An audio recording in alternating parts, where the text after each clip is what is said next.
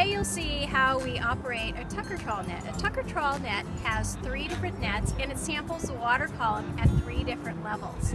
We're looking at zooplankton. Zooplankton being krill, copepods, and other gelatinous invertebrates. The zooplankton, after it's caught in the net, is washed down through the cod end, and then we separate it out in the lab, count it, and quantify it. This information about the quantities and quality of the zooplankton gives us a lot of good information on the health of our marine ecosystem.